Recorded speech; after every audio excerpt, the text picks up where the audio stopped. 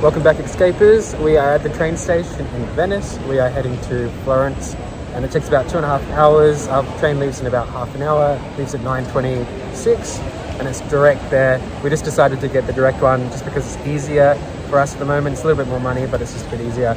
And yeah, that's what we're going to be doing, and we'll see you in Florence. Escape with Tedman. So we just woke up. Ray's told me it's actually quite nice, but we don't have an umbrella now because we're leaving. We're gonna go get some food from a place like this behind us. Probably like a square pizza or something like that. It's really nice though. It's probably the coldest day, and we're gonna catch the water taxi to the train station now. Our train tickets cost €114, which is expensive. We actually went on the better train just because it was the first time we were going on the trains in Europe.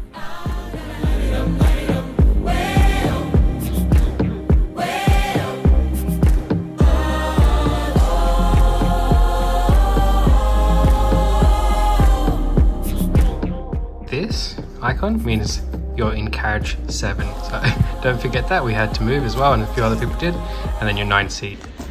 Okay, I'm sweaty for a reason. Just had to find this hotel. We made it, as you can see. Definitely one of the dodgier places that we're staying at. Like, it's just one night. Took like half an hour to find from the train station. It's not far, but it's just not labeled well. But we're here. We've made it. We've got a private bathroom at this place, so this is our room, and then we've got a bathroom. As you walk in, you come through this door, the staircases, and then our door is just over here, number 1, and then there's like 2 and 3, and our bathroom's just around the corner. And I'm so sweaty, I had my beanie on, but that was an adventure. I feel like I have to be quiet for some reason. So this is our bathroom as well. It's a private external bathroom. We'll see how private it is at the end of the night. So we can lock it, so hopefully it's just us, but we'll see what happens. That is our place in Florence. It's bound to happen. Decided maybe we won't go to Pisa tomorrow because we have to leave our bags, and we thought there was a concierge. That's what they made it seem like. And I don't really want to leave it with the person that we checked in with. Not being rude or anything, it's just not I just want to have the peace of mind. Let's just say that. I just want to have the peace of mind that the bags will still be okay when we get back. Instead, Rachel's looking up, you can store your bags at the train station for like a couple €, put it in a locker. So otherwise, if we can't do that, we will skip Pisa, the Leaning Tower of Pisa, and we'll just head straight to Rome and check in there, which might be the better thing at the moment. I'm gonna go explore the sites. We're gonna go get some lunch. Rachel hasn't had any steak or anything like that for a little while because Venice wasn't really known for steak. It is a little bit noisy in this apartment, as you can probably hear. We're only here for one night. It costs €53 plus the city tax of $8, which is €4 per person per night. So it's €8. So it adds up to €61 a night for this place. We have this room, and then there's the private bathroom that we've shown. It doesn't look too bad. Hopefully everything goes well. We're about to go get some lunch and see some sights. So come along and enjoy the escape. Yeah, look, I'm in line with the stars, I'm in sync with the earth. 10 toes deep, flower child from the turf. I never switch sides, like even when I die, I'm a ride for the squad, light up tires in a hearse. I've been on a vibe, kinda hard to describe. I'm in between, I'm good and it's fine, but I'm tired of the grind. Then I come alive in the night to realize I'm in the middle of the time of my life. I'm never so packed for the stack, never lied on the rap, got a bag from the way that I write it. Queen looking tight. We visited this beautiful cathedral in Florence called the Cathedral of Santa Maria del Fiore. There's also a dome on top of this cathedral. It's called Piazza Duomo.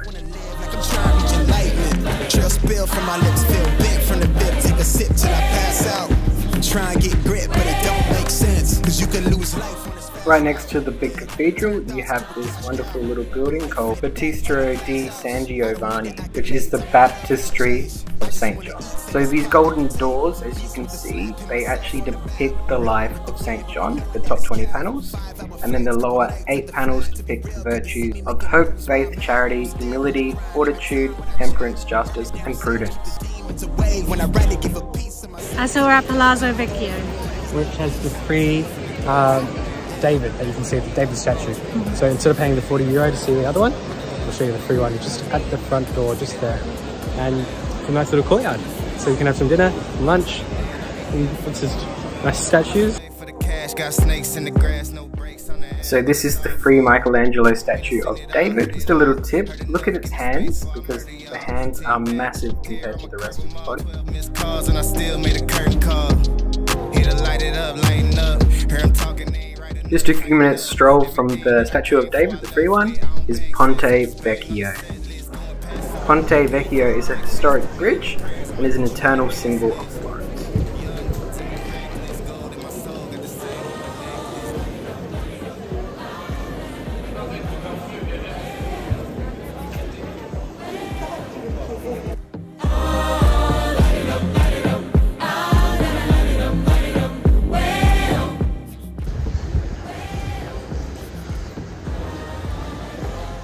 We just saw the David, the free statue at the square, and we had some lunch. We're only here for one day, pretty much. This is something that we didn't do at first, but when you walk into a shop, just announce yourself, go, hey, you know, like, and just make sure that they know that you're there, and then they'll say, oh, what would you like, you know?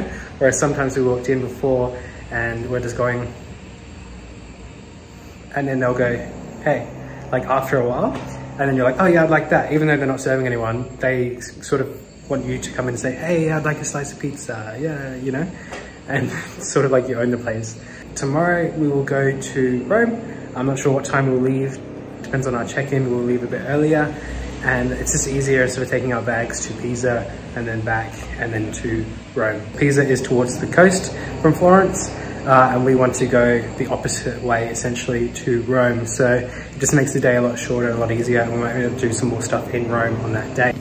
Okay, feeling better. We got some snacks from the local store. Knew how to put the glove on, knew all that stuff.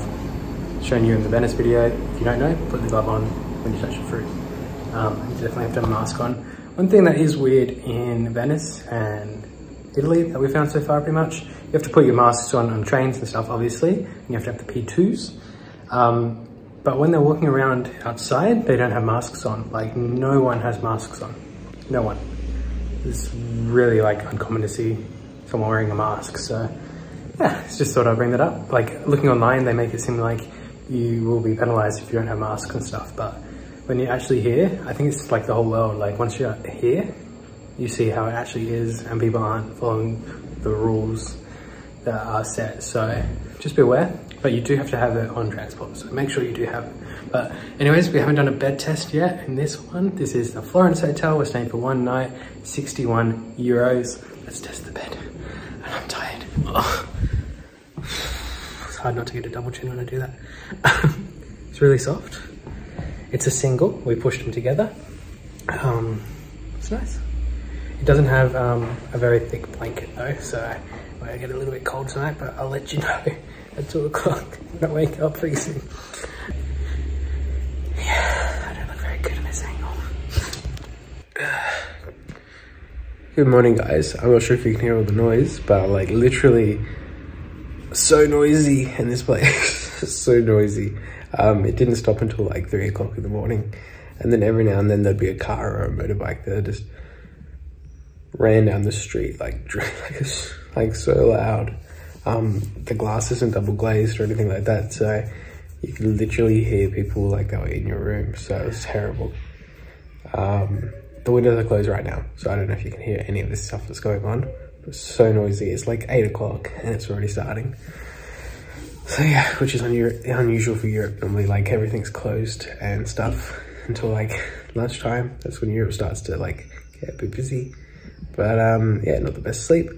So we're thankful that we're not going to Pisa today because we're a bit tired already.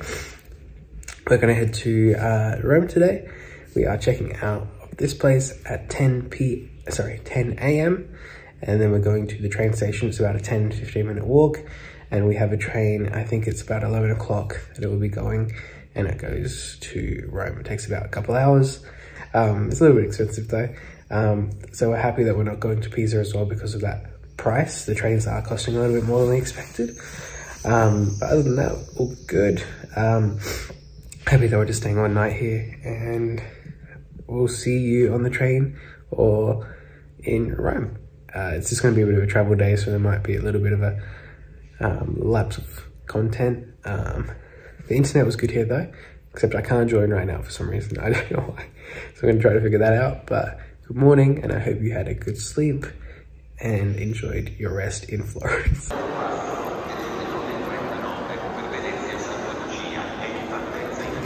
We are just in the Florence train station. We are heading to Rome. It takes about 3 hours on the ticket we brought. It's a cheaper one. It cost about 30, 40 Australian dollars. It was 26 euro, I think. And yeah, so we're gonna catch that. There's no stopovers on this one, thankfully. And we're gonna get into Rome about 3 o'clock, and then we can check into our hotel straight away. And we'll probably go do some shopping for some food. It's a shared kitchen, shared bathroom in this one. We're looking forward to a good night's sleep because it was really noisy last night. So this is the terminal, and you just look here, and then you find your train number, and then you walk to the gate.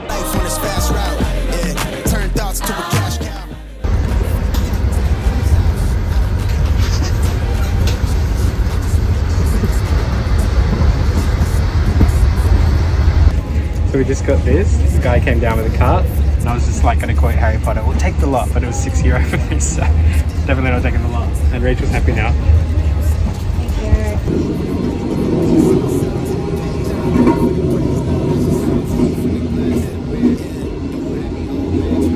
Okay, so we're like half an hour away from Rome. I won't film when we're in the train station because there's lots of pickpockets and things like that.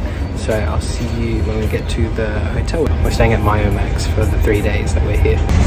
This reminds me of Willy Wonka when you go through like a tunnel. The faster we're going, no signs of stopping. Made a curtain call. Here to light it up, lighten up. Hear him talking, they ain't right enough, tighten up. Everything that I came for, I left with. I don't bang sense.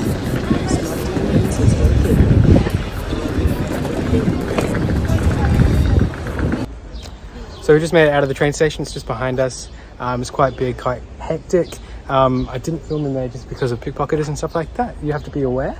They are around. You probably just don't even notice. They do have scams where they try to put bracelets on you as well, especially if you're a girl, and they put it on and then they ask for money. You think it's a gift and they ask for money, so just be careful. But we're heading to our hotel and we'll be there in a sec. This is our room in Rome, Italy. Really nice. It only cost about €136 plus the city tax of $21 because it's $3.50 here per person per night. So it worked out to be €21, which is about $30. It's just the tax that they have in their cities. So you have to pay that when you arrive, normally in cash, or sometimes they have card. He had card here. So just be aware. So they're not trying to scam you when you do get to a hotel in Italy. Make sure you have the cash ready for the city tax, okay? Feels very safe, beautiful. You got key entry at the front, a lift, and then we're on level 3. Okay, so we'll put the fan on. Really cool little room. Oh. Let's press the button. So this is the fan control. It's got a little fan above us. 3 bathrooms and there's 4 rooms. So even though you're sharing, there's still plenty of room. It might get busy at like nighttime when you're showering or in the morning, but other than that, easy. This is our bed test in Rome, Italy. We just got here and it looks really good. So good. Really good, actually.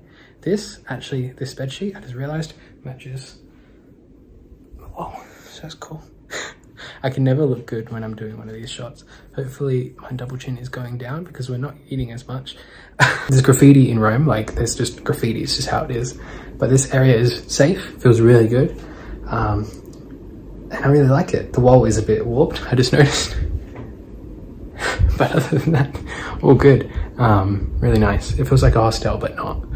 And I think for this price in Rome, you really can't go wrong. It's 13 minutes walk from here to the Colosseum. So what more could you want? And the train station's just there, like a 10-minute walk. This is the closet space that you get. Massive. You can put your bag in there, as you can see. Massive. I'm just going to show you this little setup. So I got my clothes in the bags, the peanut butter, because Rachel wanted it, my toiletry bag with Rachel's, and our towels. So how nice is that? Easy. So we're just shopping. It's right next to our place. I love shopping in another country, it's so fun. I wonder which room is ours. Da-dan, room 3. So that's what we got. We got some cheese, some salami, some mince, some yogurts, waters, drinks, And there's tomatoes in the back. That cost €24 for all that food that's going to feed us for 3 days. What? Australia is so expensive. Come on, Australia. It's like ridiculous living over here compared to Australia. Like, it's cheaper. It's really cheaper. Like, so this is going to cost us €150. So that's about $180. So let's say $200 with the city tax and everything like that. That is so cheap. So that's $100 for 3 days. 3 nights, sorry, for Rachel and I, okay, because we're halving it. And then that was just our groceries, our food. It's $15, roughly. Even if you want to extend it out, $150 for 3 nights. In Australia, you can't do that. Rent is $400 alone, okay, so it's $200 a week. I know this is just for 3 days, but literally, and our shopping bills are always like $150. It's just getting ridiculous. Plus petrol, all those things. Literally, we're making money. I'm overwhelmed by that price. That was meat and everything like that. Also, word of the day that Rachel said in the shops when we were leaving, really good on Rachel's behalf, arrivederci, which means goodbye. Terrible at these things, I'm learning as well. So Rachel's happy she's getting to cook. She likes it, so she's having fun. It's in the shed, so we're being a little bit quiet. So this was the dinner. I got like a solo drink. It was really nice, really lemony. And that was our night.